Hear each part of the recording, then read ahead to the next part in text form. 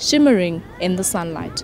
The Bottle Top Mosaic artwork stands tall on its frame at the village green.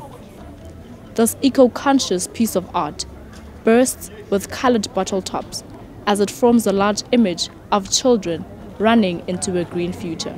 I like the fact about it is that you can see it from far too.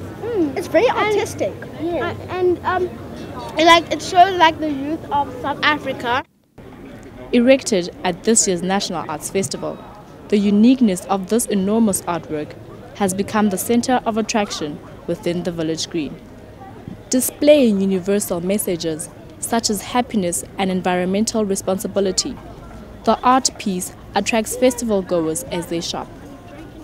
I've always been very attracted to colour, and so that's why I wanted to take the photos of it, because it's such an incredible colour and it's such a beautiful piece of artwork, I thought. This public art was created for the 2010 Johannesburg Arts Alive International Festival.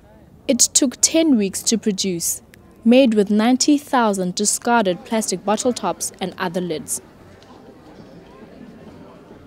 For some, these are more than just bottle caps. It shows that you can take a piece of waste and turn it into a piece of art.